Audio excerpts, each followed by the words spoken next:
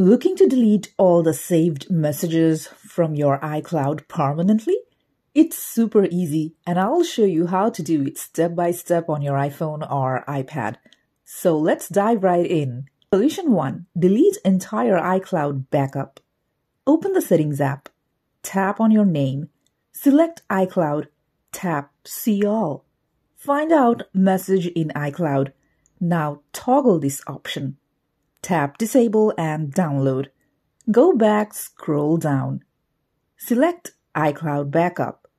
Now, if you already have backup of your file on your iPhone, you need to delete the old backup to delete the saved iCloud message.